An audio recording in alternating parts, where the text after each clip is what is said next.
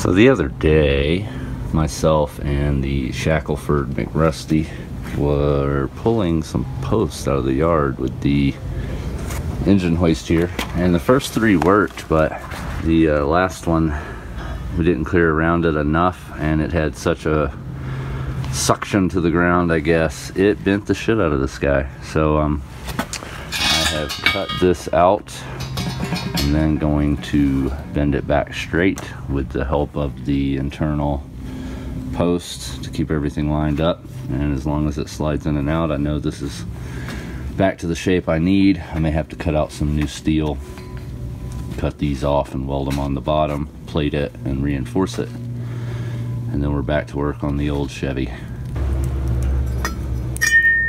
So now with this guy cut out, I'm going to remove these tabs because they're not bent and I can reuse them. I'll basically cut that whole bottom plate off and just weld that bottom plate to the new plate, which I'm cutting out here. I made a template that kind of fits in there, kind of there, traced onto here. I can cut that out into individual pieces, weld it into there, weld those on top, bing, bang, boom.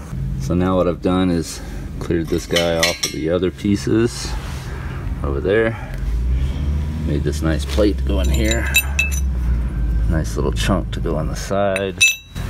Nice little chunk to go on the other side. I never use that hole anyway because that's like 2 tons, 4,000 pounds, way more than I'm gonna need. So once this is all welded up, it'll be a lot stronger than it was. I'll go ahead and cut that and re-weld that back to the top as well. But now I have to wait for welding parts, so I'll cut back once this is all finished welded together. So after a bit of welding, that's what we got.